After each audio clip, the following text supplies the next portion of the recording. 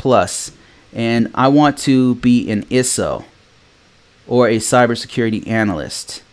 What should I do to get better? And I need some hands-on. Any suggestions? Yeah, I got a couple. So this is something I learned a few years ago and blew my mind.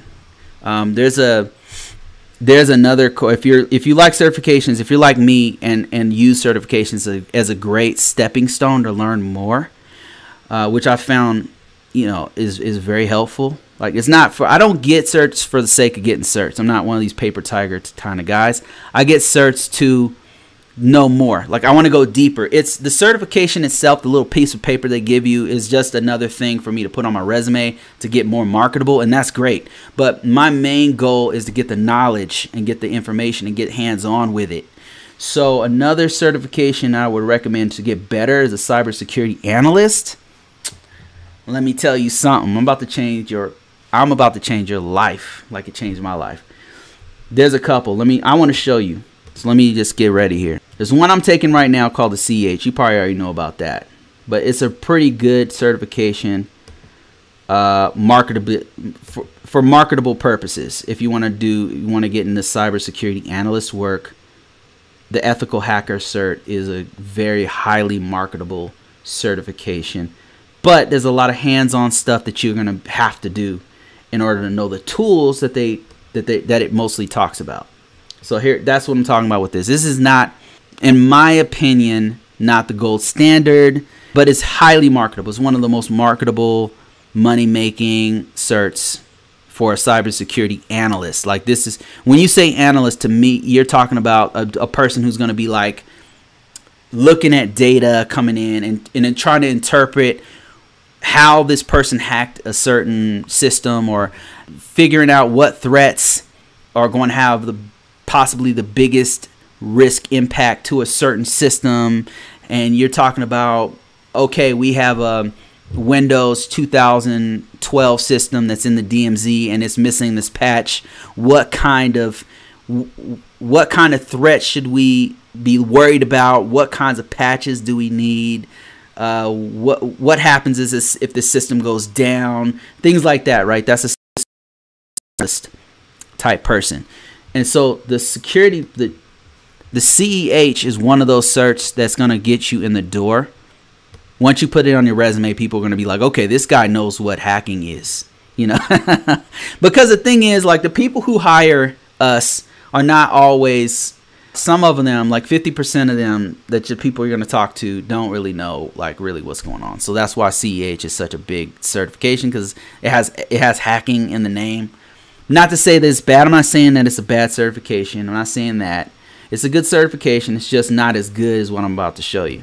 So there's one thing that blew my mind. Let me get to that. Is something called, I'm sure you've heard of it, ConvoCourses. I don't have a SANS certification, by the way, but everyone who I know who has a SANS certification has been a badass. I'll just say it like that. Every person I know who has one. And I think it's because the way they train is like an open book. Now, I know that sounds counterintuitive. You're thinking, like, how can they be smart if it's an open book test? How can they be smart? Because the training that you go through to get the SANS courses is pretty fire. You have to know what is going on to do the test. I believe you have to go through their certificate. Now, I'm just talking. I don't know much about the certification. I just know, I can tell you this. In my experience, everyone who had one was pretty badass. They know what they're doing. And I can't say the same about CEH or CISSP. But everyone who I've met who has this certification right here, GCIH, or I don't know too many people with GPN, but yeah, actually I do. Yeah, GPN is a good one. The ones that stand out to me for cybersecurity analyst work. I'm not seeing it on here. Let me see. There's another one that's really good. A lot of these are good. Like, excuse me, they have specializations. Like, this one right here is mostly for, like, this is the equivalent of like a CEH, I believe, because it's dealing with network penetration testing and ethical hacking. So this is equivalent of a CEH. But the way that like I said, the way they test is just different. The way this test is all done, the idea behind it, the concept behind the way they do their test is just completely different than the CEH. And I think CEH even had to do something to catch up with these guys. It's not cheap. And I don't think it's easy. But you just have to, it forces you to be prepared. Let me put it to you that way. The SANS courses, from what I understand, they force you to be prepared. So they force you to prepare to the point where it's open book, but you had to prepare before you took the test. Now you know all the knowledge, you know. So I hope that answers your question. But you have a CCNA, so that's pretty high speed. Security Plus is a great certification. But if you want to level up, CEH for cybersecurity analysts, CEH, SANS courses, and I'm trying to think of the specific SANS course, because SANS courses, there's a lot of them. It's either GCIH, which is incident handling, or GCIA, and I don't know which one. I'm not the person to ask to know which one. You'd have to read through it and maybe ask somebody with one of those certifications, and then maybe GPIN.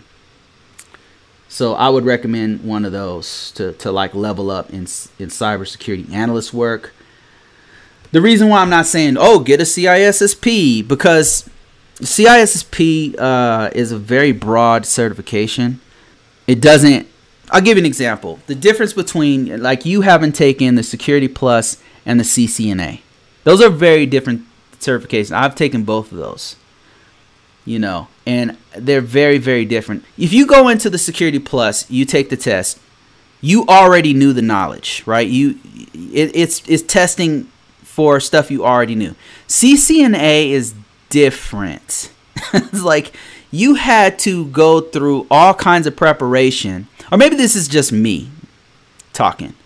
I had to go through all this preparation to take it. So, and now it's practical. So you're actually on a keyboard, actually doing the actual work, right? So CCNA like once you take that test, like it absolutely verifies that you know a certain level of router switch certification configuration, whereas Security Plus is pretty broad, so you can really just kind of study a book and then you're done. Whereas CCNA, you kind of have to be hands-on at some point. CISSP is like it's like a Security Plus times 10. Times 10 to the power 2. It's even more broad, but at the end of it, like, I don't feel like there's no extra. It's just book knowledge, you know. It's book knowledge, and there's some kind of management level experience stuff there, and there's risk management framework. It's so broad that at the end of it, I'm kind of like what does it prove that you know? Like, I know everything, you know, like just, I don't know. Security CCNA, like it is for sure. You absolutely know how to configure, how to save router configs, you know, absolutely how to connect the network to this router or this switch or this, you know, stuff like that. So that's just my 2 cents.